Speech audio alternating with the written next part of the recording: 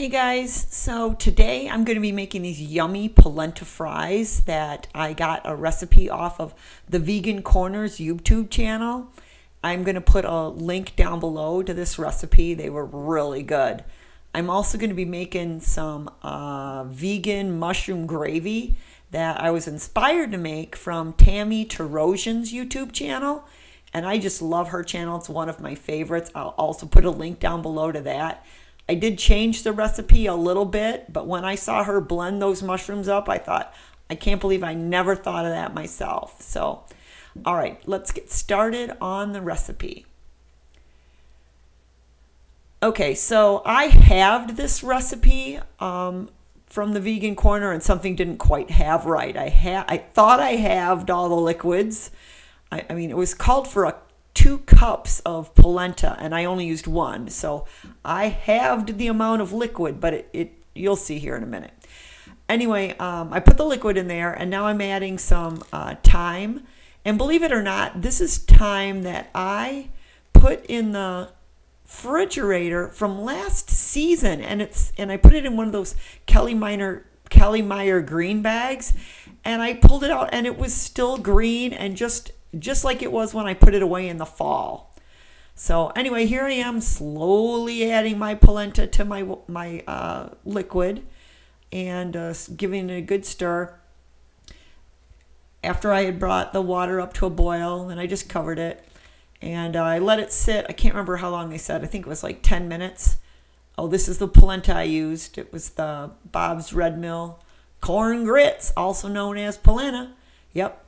Well, anyway, so this is what I take the cover off, and I'm like, it's been 10 minutes. It's going to cook for an hour. And this stuff is like, oops, it's not smooth and creamy. It's like dry, and I'm like, oh, this sucks. But anyway, I thought, well, let me add a little water, and let me see what this does. And it doesn't do too much. So I thought, well, let's add a little more water. So we added more water and stirred that up some more, and I'm trying to figure out now, is this doing anything? And I'm thinking, you know what, I think it might be. It's doing something. So let's add some more water. Am I going to add more water? No, I decided to add more milk because it did call for milk and water, so I added extra water. So I thought, well, I better add some extra milk. So now it's kind of getting back to a creamy consistency and not so dried out. So I decided I'll let it go another 10 minutes, and then we'll see what we get. And again, it's a bit dried out here. Let me see what it's like. Oh gosh, no singing. No singing. I had to forget. I can't do singing. Okay, so we added, another, I don't know, like a 1/4 cup of water again here. And stirred that up, and I think I decide that that's still not enough, and I'm going to add even more water. Isn't this exciting? My God, such content I'm giving you guys here. I can't believe it. You get to watch me stir corn grits. Anyway, okay, so I ended up adding all of that water. Fine. Okay, so now it's much better. The consistency is much better. So now I think I let it sit for 10 more minutes. Oh, no, I'm going to add some stuff to it. So here I'm adding some chives. There you go. Chives. Yep. Chives. Yep. We see them. Okay. Take it away. Some chives. And this is some chopped dried onion, something, whatever it's called. Chopped onion. So chives and chopped onion. So what I've got in there now is pepper, fresh thyme, chives, and chopped onion. And because I'm going to be making fries out of this, I knew I was going to make fries out of it. So I wanted them to have some flavor, and the Vegan Corner said I could add spices if I wanted. So I did. So anyway, it's cooked, and now I've got it in my pan. And I'm going to let this sit in the refrigerator, and I actually let it sit overnight. So This is what it looked like the night before I made the fries. Then there was all this stuff stuck to the bottom of the pan, and the vegan corner said if you put baking soda in your pan with some water, bring it up to a boil, shut it off, and let it sit, that this stuff will just pretty much wash itself. And it did. Okay, so here I am making the gravy. So anyway, what I've got in there is I had a half of a kind of a large onion and about, I don't know, 10, maybe 10 to 12 ounces of mushrooms in there, probably more like 12 ounces. And I cooked those down until they were, you know, pretty caramelized. And I added a half of a bouillon cube.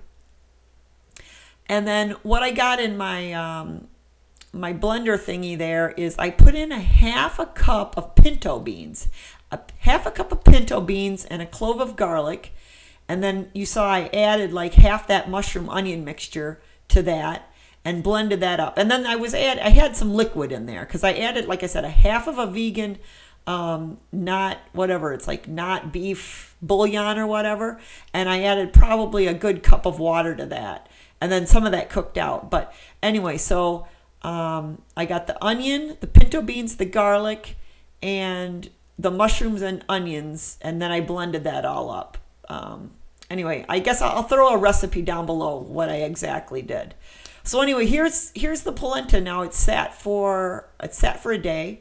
So I'm going to cut this into fries while I'm holding a camera, which yeah, it doesn't always work that way. And I did get better at this. I put the camera down and then I decided I didn't need to cut the whole, I cut the whole thing in half and then cut it. It was much easier. Anyway, I kind of got these fry size pieces. I didn't know what to do with that end piece. I kept wanting to cut it in half, but then was afraid. I was so afraid of my polenta. Oh my God.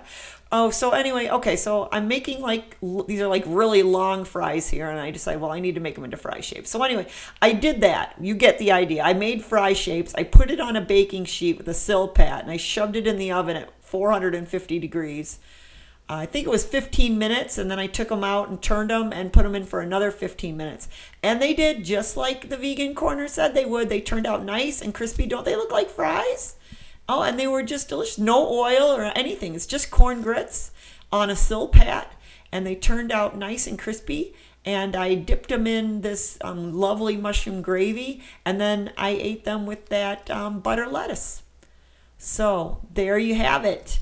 It was delicious. I hope you get a chance to check out both of these YouTube channels and make some recipes off there. Till next time. Bye.